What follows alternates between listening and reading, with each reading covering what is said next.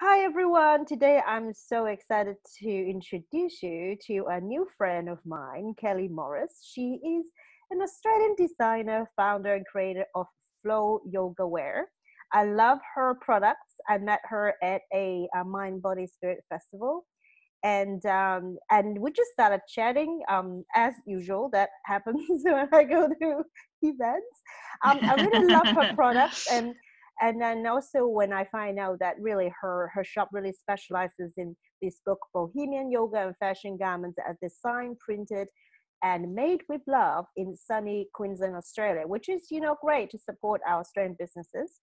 And I also love what she Hey, had. Love what she had on her website about it's about creating clothing that will inspire and encourage women of all shapes and sizes to move their beautiful bodies. So I'm really excited to talk to you today. I mean, both about being women creative and about women in mm, business, mm. also particularly in Australian business. And also like very like I heard the story from you firsthand, but I think it would be great to get my listeners to hear your story about creating flow. So welcome to my Yeah. show. Thank you. Thank you for having me. So first of all, like I will put some photos um, on this blog post slash podcast so people can see your product, because when I first saw your products, I know it's yoga flowy wear, it can be exercise, it Flowy could wear. be I love it. like it could be like it's very feminine, it's very beautiful, and obviously suitable for yoga or people exercising or just casual wear, but it's a little bit Yeah. different. And can you describe it for us? How would you like, if people say like, oh, what do? You say, oh, I design things. And how would you introduce yourself and tell us your journey, how you create flow? You know what? I still have absolutely no idea how to answer that question. When people ask me what I do, I still have to stop and go. Well, I design, yoga wear, yogi inspired wear, and I really still haven't figured out a good, tagline to to say what it is I do. But I think probably it's why don't I just talk about the journey and how it started, because that's kind of integral to what the product actually is. So I discovered yoga in my mid-30s, so I came to yoga really really late, but really fell in love with it immediately, and just came away from my first yoga class absolutely beaming, smiling, just feeling so calm. So the love affair with yoga started there. um, but the yoga clothing came a little bit later. Um, I was going to yoga classes and seeing lots of people wearing just beautiful leggings, and went out to try and find my own pair of beautiful leggings, and just couldn't find anything for my size and shape that I felt beautiful in. And I found the patterns and the colours to be really generic. There wasn't anything for me that just was different and that somehow explained me, because I love clothing that I can wear, that I feel like explains me a bit to the world that I'm presenting to. So um, that's where it started, and it was, I just started kind of having this dream, right? Having this dream about designing my own pair of leggings. At that time, I was working in a fabric printing factory, so I had a good understanding of the industry, but I'd never, the garment industry, but I'd never really done anything for myself. Um, and I had this moment in a yoga class in Shavasana where, as I say in the website, the light bulb just went on, and I was thinking, I was not being calm and meditating and letting my thoughts just come and go. This thought just kind of like rushed up into my head, and I was like, why don't I create my own pair of leggings, and why don't I don't know, use some photos that I've taken, because I have a bit of an interest in photography, and I love texture and I love colour. The texture of a tree bark, or the texture of a tile floor, all those kind of things I'm really drawn to, and I've always been drawn to in photography. So I thought, why don't I just oh, I don't know, why don't I just put something weird on a pair of leggings? Because I had access to the machinery to do that. But then it stopped there. So I had this dream, and this has been something for me all my life. I have this dream, but it stayed as a dream for a long time, and it didn't really do anything. And then I hurt my back, and I hurt my back quite badly, and I was literally confined to the floor of my living room for only a couple of days, 2 or 3 days. I just couldn't move. The best place for me to be was on flat, hard surface. So I set up in my living room. My partner went off to work, and I just stayed at home, and I just stopped. I stopped my day job for that couple of days, which means that I had nothing else to do. I had nothing else to think about. I had no concerns about what I was doing at work. And in that 3 days, flow was really born. In that 3 days, I'd never been on Instagram before. And I thought, right, I'm going to start a Flow Yoga Wear account page, because I already had the name. I knew that I wanted to call her But Flow. no legging whatsoever, everybody. I love it. Yeah, and in that 3 days, so I started my Flow Instagram account, and one of my first posts was actually the Eleanor Roosevelt quote, do one thing every day that scares you. And when I went back to work a couple of days later, I started building Flow. So I started asking all my fabric suppliers for samples of fabric that would be good for activewear. I was starting to trawl through all my photos for designs that I thought might look good on a pair of leggings. I started investigating where to get a legging pattern, a garment pattern, and how that would fit me, and it all went from there. And I really truly believe that it was that 3 days where I had nothing else to do, and I couldn't do anything else, because it was almost like my back told me, like, it sounds a bit weird, but it was almost like I felt my back said, stop, Kylie, stop, and turn that dream into actualize that dream, as opposed to just having it up in your head, which you do a lot. You just have these beautiful dreams, but nothing happens with them. So that's where Flow started. She started there, and she started there. And since then, Flow has become, I want every woman to feel beautiful. And it doesn't matter what size, what shape you are. I want you to be a walking piece of art. And my designs, I hope, reflect personality types, and something different and unique and out of the ordinary, Yeah. So that's it. What a powerful story. I was totally in dreamland, because there's so many things from in a way, like from my like sort of more the coaching or business perspective, because one of the things a lot of people say is that you got to start before you're ready, as in, you started a Flow Yoga page, and yet actually I assume at that point you have no products but you have the idea, and that's your dream, and you just do it. Because no. I think, No. Nothing, right? But if you absolutely if you make an account, you kind of tell the universe that, okay, I'm in business now because I created the account, right? So you kind of like, you showed up in your way, and I think it's an incredible story. So start before you're ready. A lot of people talk about it, and also it's about progress, not perfection. And if you don't like do something, it's not going to gain momentum.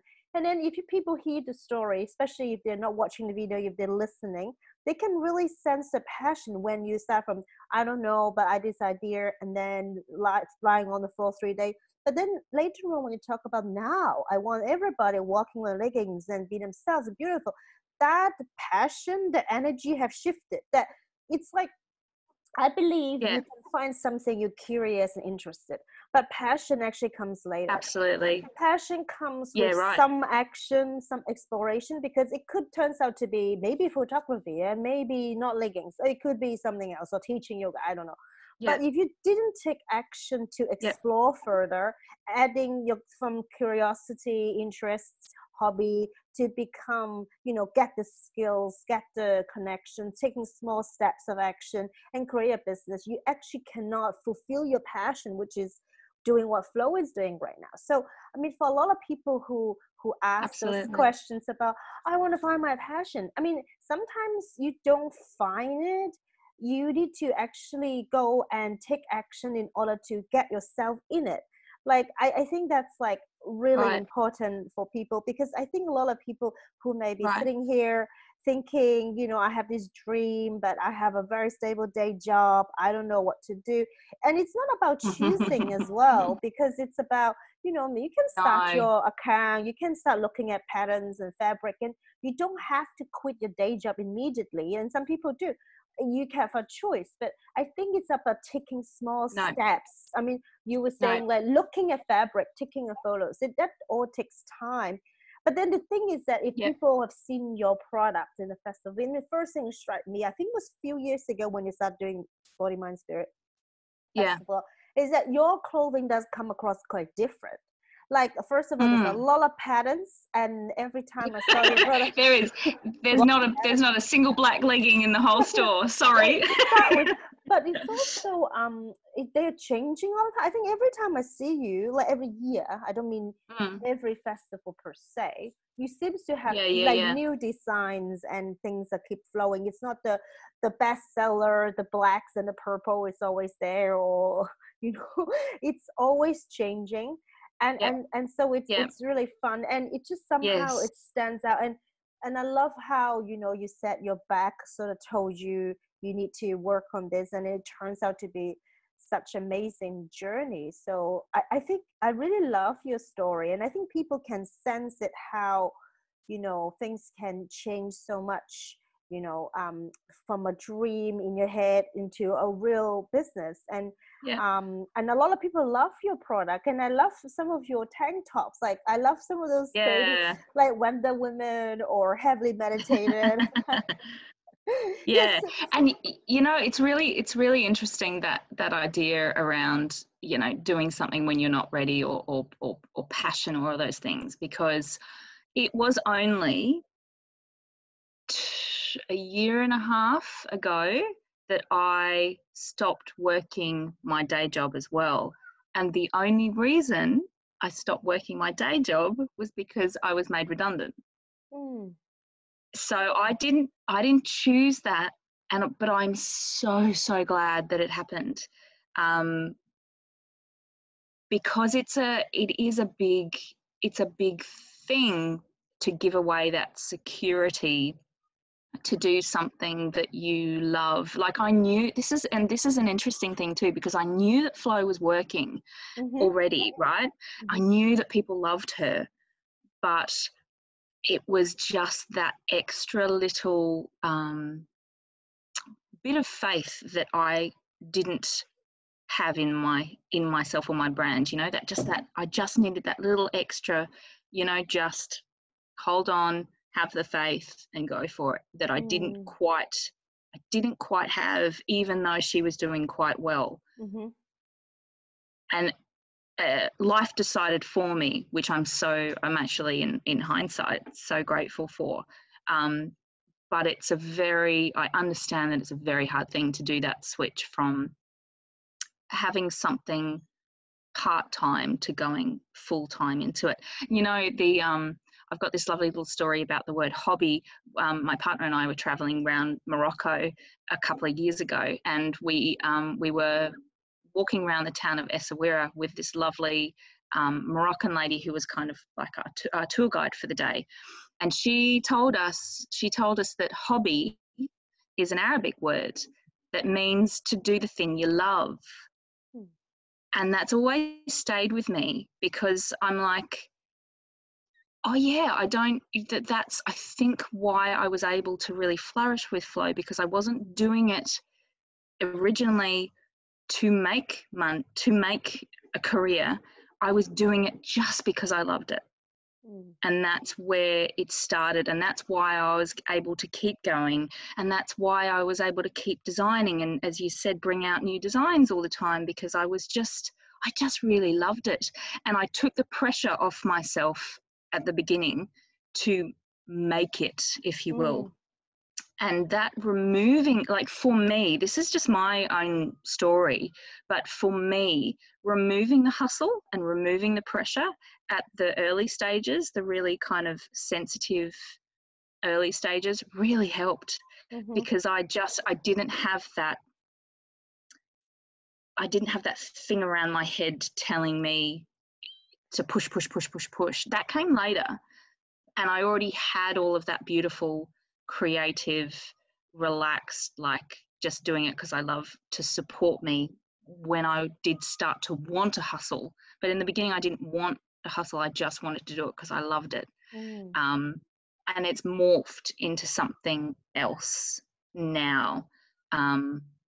Yeah, but just so interesting. I was actually at a I listened to Elizabeth Gilbert talk recently about powerful women, right? And her words to us, everyone in the room, were, we associate these words with women like strong and fierce and sassy and all of these kind of words. And she just said, I just want to put out a new word that I think should be the thing that business women are striving for, and it is relaxed. And I just heard this word relaxed, and my whole body relaxed, and I went, oh my gosh. And she said, the most powerful person in the room is usually the most relaxed. And from a state of relaxation and from a state of non-stress, you can just fly. And I really feel that to be true. And that's what I gave myself at the beginning of Flow's life. Is I was so relaxed. It was, nothing. I didn't need to achieve anything quickly. I didn't need to achieve anything really at all. I just was making leggings for women, going to markets and just having a grand old time. So yeah, the hustle, or what I call hustle, is now, but it's a good hustle because I'm so committed, and I still love it, and nothing's changed. Yeah. What a beautiful story. And I think you totally got sent for me, because a couple of things happened in my life that I was least relaxed in my life. Yesterday I was so stressed out about different things. And I mean, when we're recording this, so this is going to go out. I mean, I often do podcasts quite in advance, a couple of months, if not 3 months in advance, especially I'm heavily pregnant right now. People can't see. So we're in a time that we are self-isolating, but yesterday there's something came up at work and I was super stressed out, and you were God sent, because it's true, the feminine energy is actually receptive and relaxed, and from that space we really can go in and create. Because if you're stressed out, if you're up here, you see the problem but you cannot see the solution. You see you want to design but you have no creative ideas. And it is so important. And I was just not in that state yesterday. I had to breathe and then meditate. Like, and the thing about being in this business or work in this field is that I know this stuff.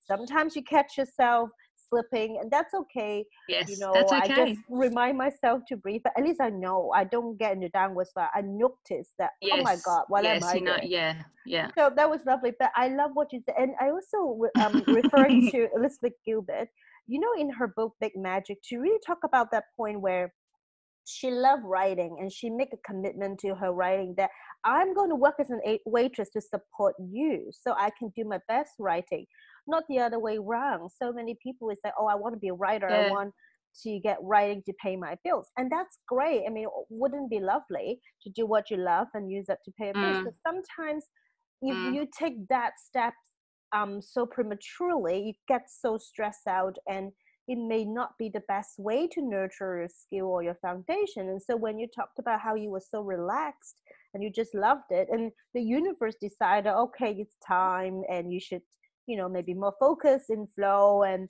therefore make you Yeah. redundant, whatever, it became such a natural Yeah. path. And I think a Yeah. lot of Yeah. people took a weekend course and decided, I want to be a healer by Monday.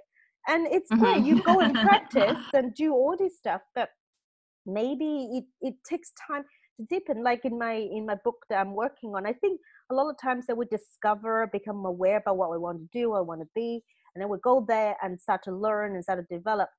But then the third stage before we truly get to master something is a deepening stage, where it may take, for some people, maybe a couple of years, some people two decades, I don't know, to deepen into where you need to be so that you can master what you're doing and bring out more. And I'm sure in your relaxed state, that's when your designs start to flow.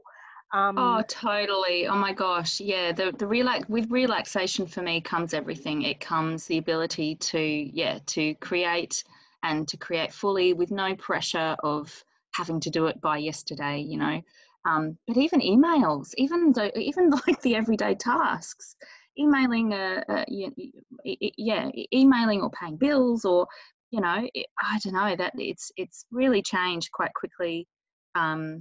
My general everyday state, and it just makes me feel, it does make me feel much more confident and much more powerful in where I can go with flow as well.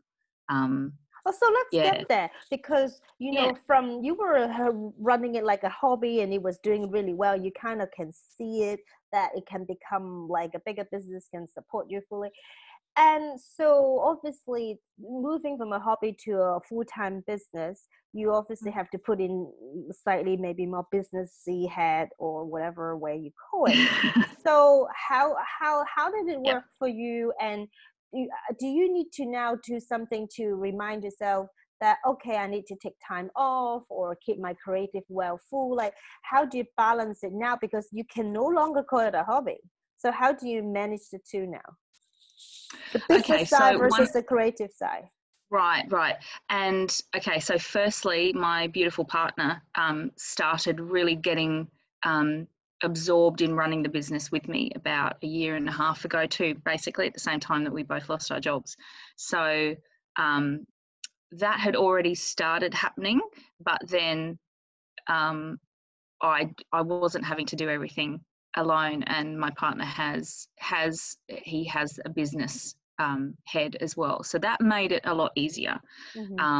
And it made it easier when you have your partner kind of telling you what to do sometimes, because you need just that extra I suppose, when things start getting so big. So we were able to kind of, I was able to lean on him a little bit to do a lot of stuff. And in conjunction with that, I just started prioritizing my day a little bit more. And it kind of was something that started to happen quite naturally, that my tasks were prioritized, and I gave myself permission not to do everything, if you get what I mean. So in the beginning of flow, it was like every email I got had to be answered straight away. Every bill had to be paid immediately. I had to release new designs every 3 months, or I wasn't keeping up with like the fashion standard of having a seasonal change in things. And now it's become, the world's not going to end if I don't answer that email today, or if I don't get back to that person on Instagram. I will do it, but the world's not going to end if I don't do it straight away. So while there's still pressure, while I still feel that there's a pressure, it's it's a more manageable pressure that everything will get done, but for my own relaxation and for my own sanity, I have designated the list of priorities of my day. And if your email or if that project or that thing doesn't fit into what I've got planned for my day, then that's okay for it to slide and go to another day. I hope I'm answering the question. I don't even know it is, where because I'm going right now. a lot of people have a really strange assumption or fantasy that creative people are pretty like a mess. Like, actually, the best creative I've met have the ducks in order. Like, they are creative. So, like Stephen King, he write first thing in the morning, then he finish around lunchtime. Right. Like, or Right. like a lot of directors and producers I've met before, the most creative people who are successful, actually, it's not they let the day just gone by and flow and wait for the music. No. None of that. It's actually they take the creative work very professionally, as in, so they make sure they set up the time, the space, and like you said, like priority, because okay, if you have to pay the bill, if you have to do the tax return, you have to sort it out so that you can free up the time so you can create a design. So it's more like prioritizing, compartmentalizing, and sometimes delegating to other people. So you actually have to be at least organized. If you don't do everything yourself, you have to organize someone to do it for you at a certain time.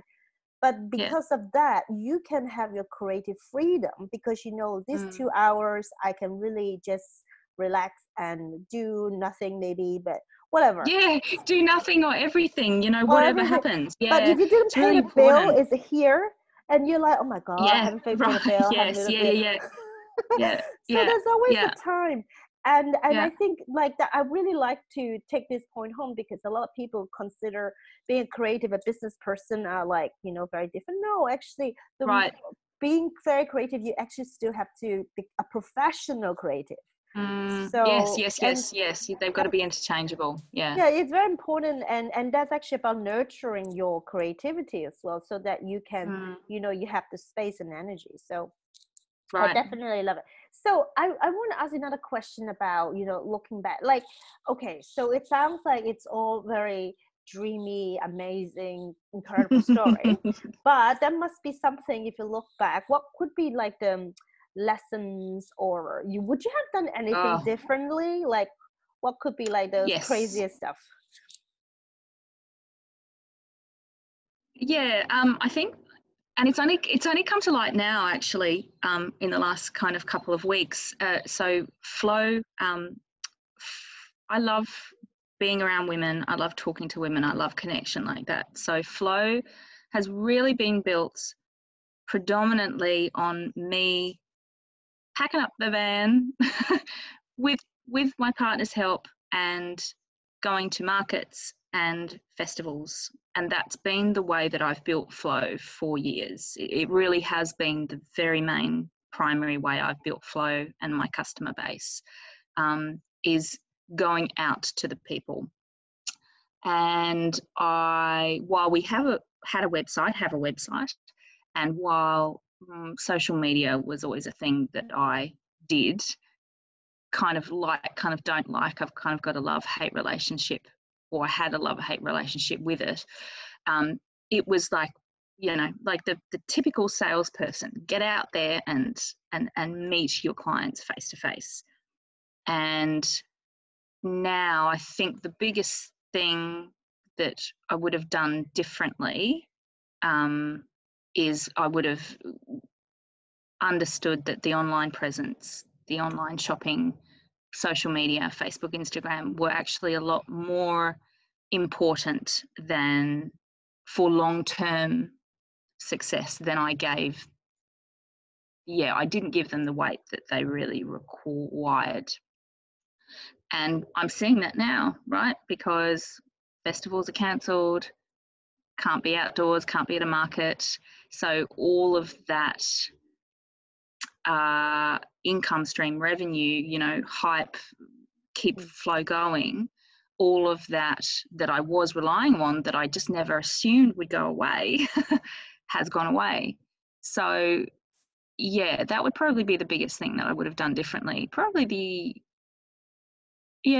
Yeah, that would have been the thing that I would have done differently. I would have spent money, and I would have spent time, and I would have got help, because I'm not very technologically savvy. So the whole website thing, you know, I can do it, but it's hard, you know, putting products and Well, doing a I mean, website, blah blah.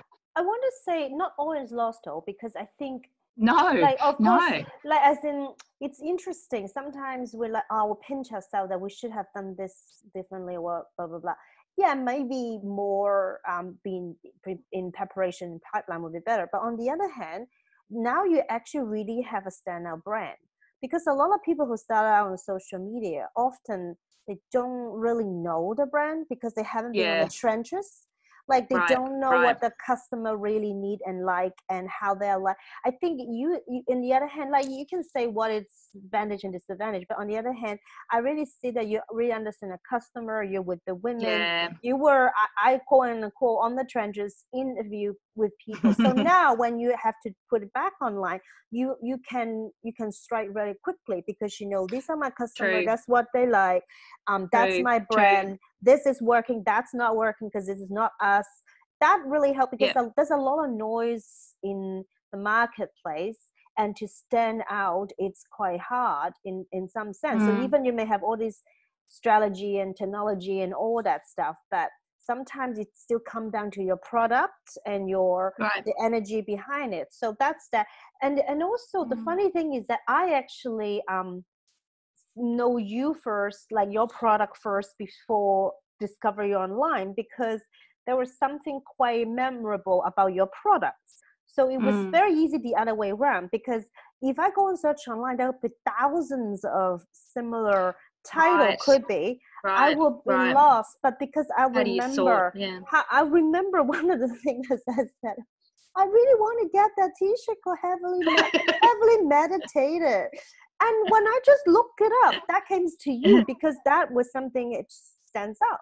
So I thought it's Yeah, really interesting how everything has. But of course, we all yeah, should do, like, I mean, I'm the same. When I was working with people, I say, yes, if online is completely not for you, don't sweat about it. But if you're okay yeah. with that option, multiple streams of income and multiple, you know, platform, it's great, physical Mm. versus online. So, but I mean, how interesting how things turn out. So your back You know, was yeah, interesting, and then now this. right, right. And hearing you talk back at me about it, I'm actually really I actually feel really lucky that I wanted that face-to-face connection, and that has been such a big part of Flow, because yeah, standing out, just, you know, launching a website and then somehow bringing people to you and bringing your target customer, and you know, that must be so hard. Yeah. That must be so hard. And gosh, I've built like, and I say this to any woman who kind of comes up to me and is like, I want to start a business. We are humans, and we need, you know, online is great, but we're humans, and we want that real connection. We want that real, yeah, face-to-face Mm. interaction. And I think that's hopefully in the future. I think, you know, I was seeing, even at the markets, just the regular weekend markets that I was going to, and that I will go to again. Don't fear, everyone, I will be back. But it was just so lovely to have those really meaningful, deep connections that you would never have, you just wouldn't have as a business online. Mm. And I can imagine that would feel really isolating Mm. sometimes. And I'm so grateful that, sure, I have felt periods of isolation, because when you're in business basically by yourself, it is isolating. But I'm so grateful that I've had those, and that we will have those festivals and those markets to go to again, that give me a real feeling for who my customer is, and they give me energy back, you know. Mm. So I keep going. Like, after every month, you talked about Mind Body Spirit, discovering me at the Mind Body Spirit Festival, I would get such energy back from that festival, from meeting so many beautiful people, that would spur me onwards and would give me the the the reason to continue as Mm. well. And that must be very hard online. And I guess this is something that I'm going into now. How do I continue that feeling, and how do I get energy back from my customer just purely being online? So this is a brave new world I'm stepping into, and just talking to you about it now, it's actually quite exciting. Mm. I guess you would discover new ways of connecting, maybe getting people to post the photos when they're done with their new Right, leggings, or like, you right. know, I think we will find ways to converge. But I do love what you emphasize, is that it's so important to have both, that, you know, you need to have the in-person connection. If you're passionate to see women wearing the clothes, like loving the body, you kind of need to see them doing You're it. right. Yeah. And so rather It's a than sight to just a behold. snapshot on the Instagram, that's good, but I think we need both. But anyway, Mm. today, to wrap it up, has been a really fun conversation. And if people are really like excited to learn about your product and look at your design, I know you have yoga clothing, as I mentioned, leggings, but also some jewelry. So what's the best place to find you? Best place to find us at the moment is online, www.flowyogawear.com. Yeah, we've got our beautiful leggings and our yogi inspired tees, but now I'm also starting to try and represent a couple of my my friends' brands who also make their own beautiful things. So we now have a little jewelry line from my beautiful friend Tegan, who owns Soul Quartz. Her raw crystal jewelry is just amazing. So we have that in stock. We'll be getting some candles, some yoga mats. So I really want Flow to continue to expand, especially online, as a kind of a yoga one-stop shop. Mm. So stay tuned, everybody, because yeah, there's lots of lovely. The time that the COVID-19 kind of shutdown period is, I'm relaxed and I've got nothing else to do, and you know, it's just like time for Flow to grow again and grow in different areas. So we're exploring lots of new fun ideas at the moment too. So yeah. Super exciting. And I will put the link on the blog post as well, so people can click on it. And I will put some my favorite photos of Yes, your yes, you choose. products. And yes, so kind of beautiful products. So thank you so much for today, and it was lovely to have you My here. pleasure. Thank you. Thank you for thinking of Flow.